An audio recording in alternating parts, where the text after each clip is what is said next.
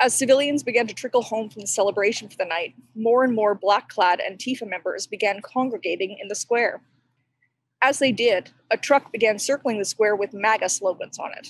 He had a Donald Trump flag, an American flag, and even a thin blue line flag. As it circled, the demonstrators rushed it and started to hurl abuse at the men inside. One of the Antifa actually ripped the American flag off of the car, and someone hurled a full can of beer at it, and then a little bit later, the thin blue line flag was also stolen.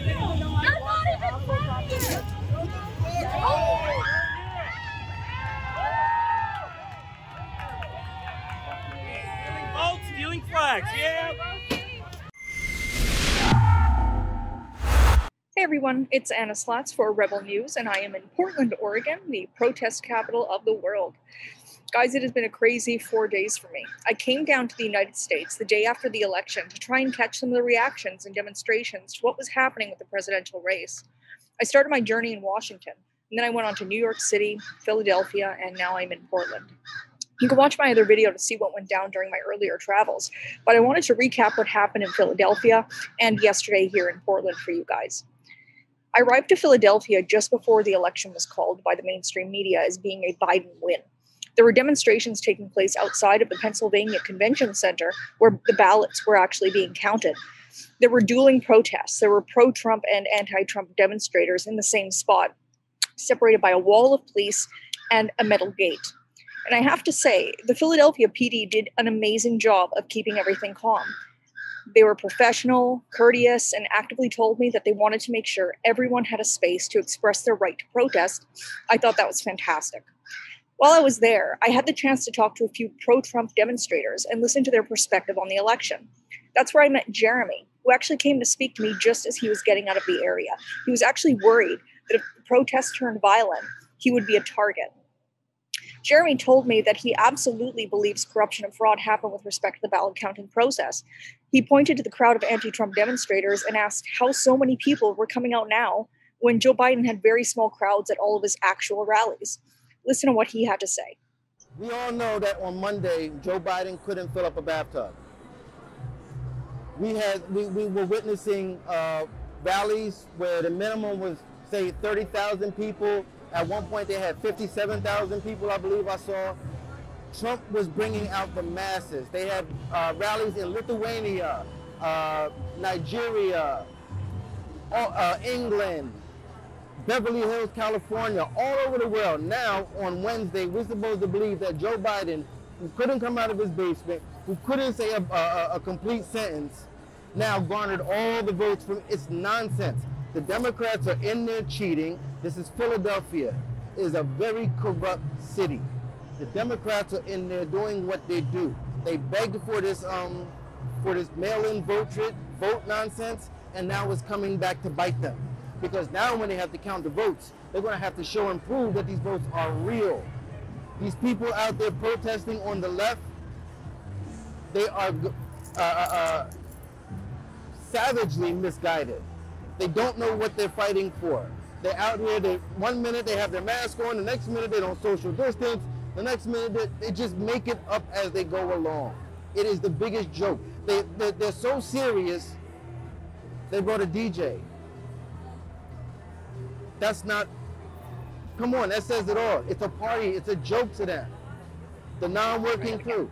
I also met Maria, a recent immigrant to America who said Joe Biden was backed by big money and that she was convinced that inside the convention center, they were actively changing ballots from Republican to Democrat.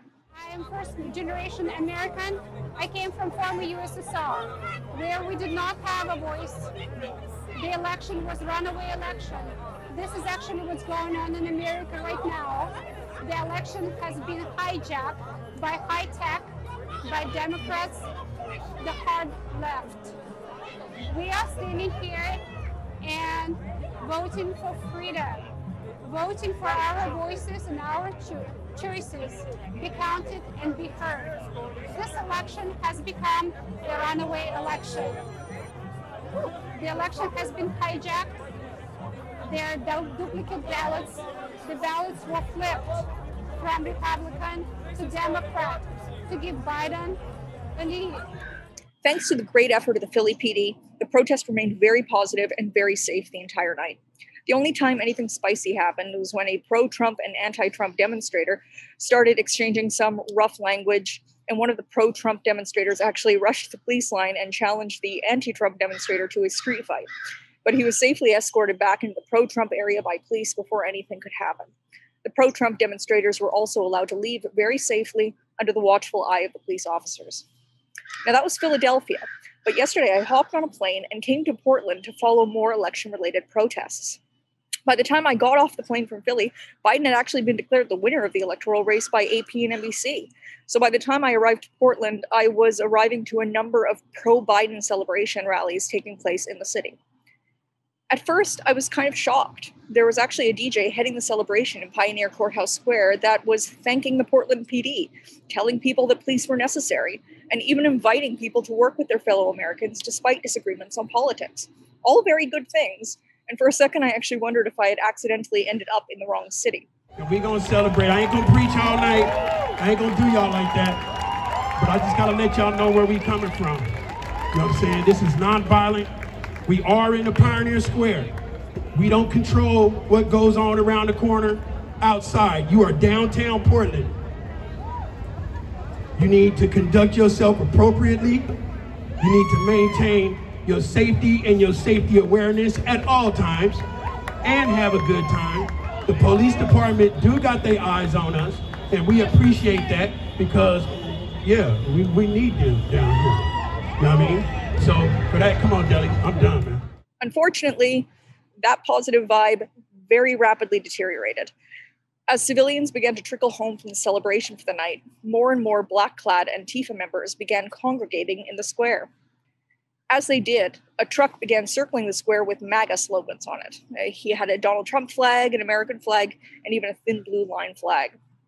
As it circled, the demonstrators rushed it and started to hurl abuse at the men inside. One of the Antifa actually ripped the American flag off of the car, and someone hurled a full can of beer at it, and then a little bit later, the thin blue line flag was also stolen.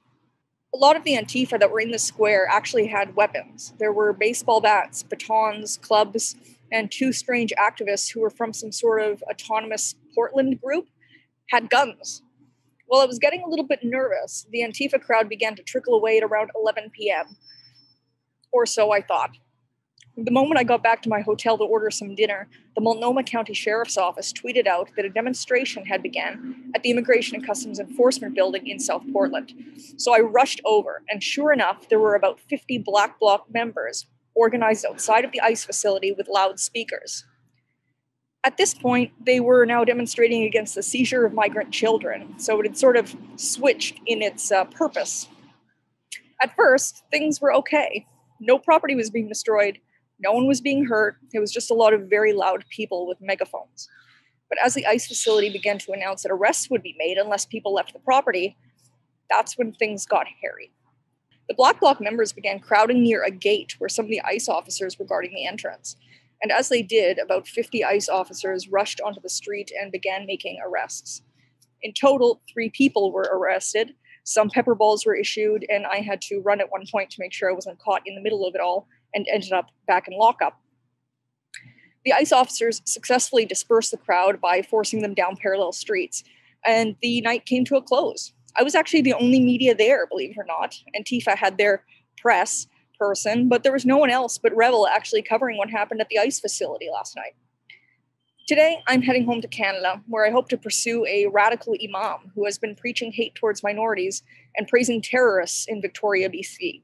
A teacher in France chose to show those insulting cartoons to his class at a school.